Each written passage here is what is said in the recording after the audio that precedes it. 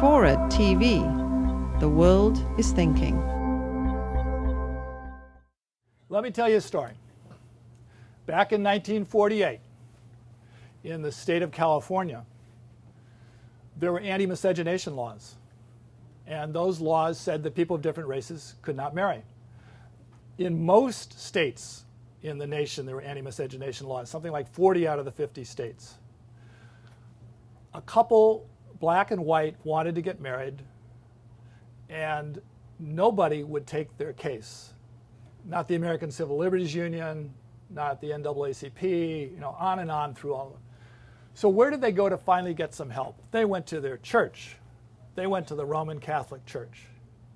And the Roman Catholic Church went to court in Los Angeles in 1948, and they challenged it, and it was the first state that overthrew anti-miscegenation laws on the basis of equal protection and due process.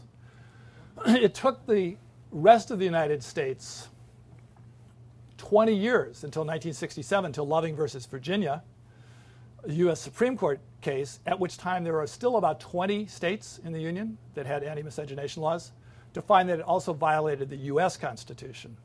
And that was the end of, now people could marry between races as of 1967 in all of these United States. So where are we today on gay marriage? Hopefully we're not 20 years away from that U.S. Supreme Court decision, but we're still quite a ways away from it.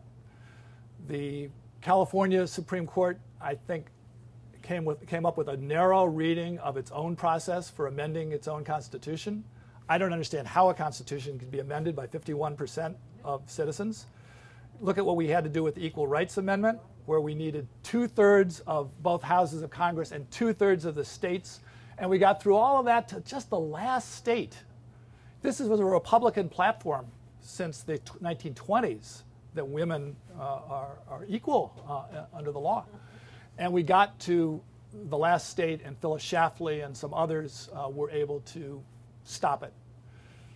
That was 2/3. How can 51% of voters create an amendment like this? So I'm disturbed by my own state's constitutional procedure, but it is what it is, and that's why the Supreme Court decided the way they decided, I think.